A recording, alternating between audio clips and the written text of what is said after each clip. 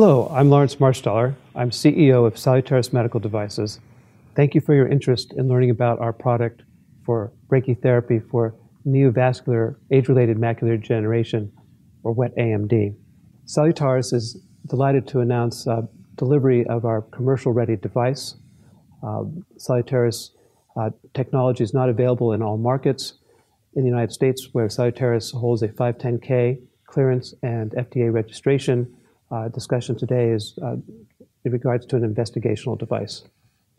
The Salutaris SMD1DA applicator is a sterile-packed, single-use ophthalmic applicator. Salutaris technology is developing a minimally invasive brachytherapy for neovascular wet AMD. Brachytherapy is the use of sealed radioisotopes placed next to the tissue to be irradiated, and has shown utility in a number of diseases, as well as benign diseases of neovascular growth, both inside the eye and in recent controlled trials of neovascular bundles of wet AMD.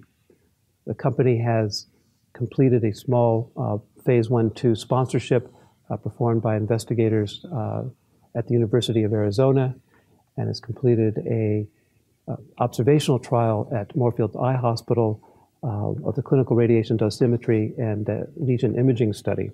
The device is placed onto the retrobulbar episcleral area overlying the neovascular AMD, and the radiation is projected through the sclera to the target tissue, delivering 24 gray radiation. This is a minimally invasive procedure under the control of the retina surgeon. The procedure encompasses making a small incision in the conjunctiva and then advancing the applicator posteriorly. That's performed under the guidance of transillumination. A lighted tip is transilluminated through the sclera and is viewed by indirect ophthalmoscopy. And this allows the retina surgeon to place the probe over the area of the lesion to be treated. This is a 15-minute procedure, start to finish, 5 minutes of probe dwell time. When the probe is removed, nothing is left behind in the patient. This procedure is designed to be readily adoptable by retina surgeons by fitting their current practice patterns.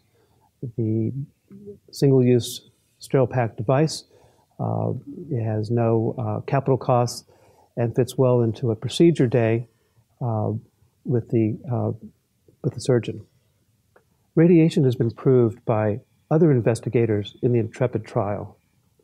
A single dose of radiotherapy significantly reduces anti-VEGF retreatment with a favorable safety profile at 1 year, and importantly, provision of visual acuity. The mechanism of action of radiation encompasses the major problems encountered in neovascular AMD. First is the radiosensitivity of the proliferating endothelial cells, and this includes both the budding new endothelial cells under VEGF control, but also importantly, the mechanism of failure of anti-VEGF therapy is mature vessels, sometimes termed feeder vessels, that have been infested by parasites, which are equally sensitive to the radiotherapy. And thus, radiation targets both the targets of anti-VEGF therapy as well as the proposed targets of PDGF future therapy. Secondly, radiation has strong anti-inflammatory effects and downregulation of the macrophage that elucidates the inflammatory pathway, thus has the opportunity to treat what may be the underlying mechanisms of this disease. Salutaris has sponsored and completed a small phase 2 study. This was performed by principal investigators Reed Schindler, Leonard Jaffe, and Dr. Dino Stea at the University of Arizona. While not statistically significant, I'd like to present to you one patient outcome. We saw improved vision and durability of vision in a number of the patients. This patient presented here in the OCT at the left. One can see the fluid collection, pathognomonic for wet AMD. Patient's best corrected visual acuity was 20/70-2. The patient was enrolled in our study and received a protocol anti-VEGF injection, as well as 24 gray brachytherapy as a Salutaris study intervention. 30 days later, the OCT shows resolution of the fluid and return of normal morphology of the retina and fovea and absence of a pathologic lesion by OCT. The patient had an 18-letter gain. The patient was followed for 2 years without return of the lesion and without need for additional anti-VEGF injections. While not statistically significant, these case studies viewed at in comparison with other larger studies show that the company has reached a profound milestone.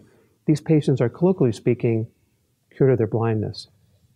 The Salutaris technology and the Salutaris SMD DA device applies 3 key concepts in radiation therapy to provide best practices for delivering improved outcomes.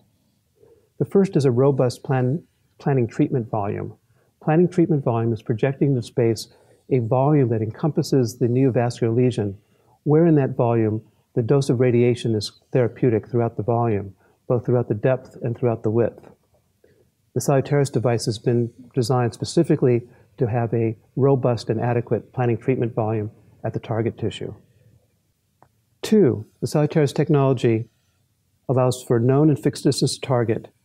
This is standard planning and individualized therapy. Importantly, Salutaris is a minimally invasive procedure that lasts only 5 minutes, but it is analogous to standard of care therapy proved out in the Collaborative Ocular Melanoma Study, or COM study, that showed that plaque brachytherapy adherent to the retrobulbar sclera allowed for treatment planning that was adequate for the treatment of choroidal melanoma. Likewise, our device sits at on the sclera. In conjunction with Moorfields Eye Hospital, Salutaris has performed a observational study with principal investigators Praveen Patel, Cam Baligan, Adnan Tufail, and Mandeep Sago. They performed imaging of 40 eyes to demonstrate that standard imaging technologies could properly identify the distance to target from the retrobulbar episclera to the apex of the lesion. This allows for accurate distance to target to be measured, and in conjunction with stable probe placement, ensures consistent, accurate dosing, individualized to each patient, and independent of the operator. Also noted is that with the radiation coming from the retrobulbar position and falling off rapidly past the apex, the retina always receives a lesser dose. 3, individualized targeting of the lesion. The retina surgeon places the Salutaris device over the lesion using transillumination through indirect ophthalmoscopy. This allows him to place the planning treatment volume to fully encompass the lesion wherever it arises on the retina. In summary, the potential advantages of SalutarisMD technology include the following. This is an elegantly simple, minimally invasive procedure that fits with the practice patterns of the retinal surgeon. This fits into a procedure day. It has no capital costs and no continuing operation costs. It's a single-packed sterile device. The patient is receiving therapy under the control of his or her retinal surgeon, and it's an elegantly simple procedure. The device provides for consistent radiation dosimetry, which has been shown in other disease states to provide for improved outcomes, and the retina always receives a lesser dose. Radiation provides for mechanism of action beyond anti-VEGF and includes targeting those resistant vasculature of proposed PDGF therapies, as well as providing for profound anti-inflammatory effects. The clinical evidence suggests that this decreases patient treatment burden for anti-VEGF reinjection, and for some or many patients may be a one-and-done intervention. I want to thank OIS for the opportunity to get our message out to retina surgeons and the larger ophthalmic community. Thank you.